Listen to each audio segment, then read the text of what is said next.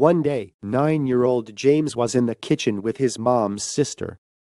While Auntie was sitting at the table having a cup of tea, James was standing at the stove watching the tea kettle boil for an hour.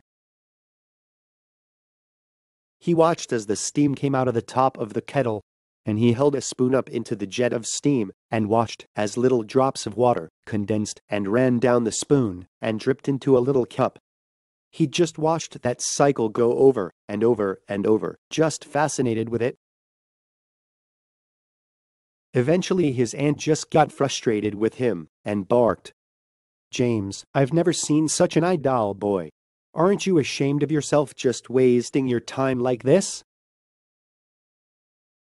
20 years later, in 1765, he was still fascinated by the phenomenon he discovered in his auntie's kitchen, and invented a new kind of steam engine that led to the Industrial Revolution in the year he was 29. His name is James Watt.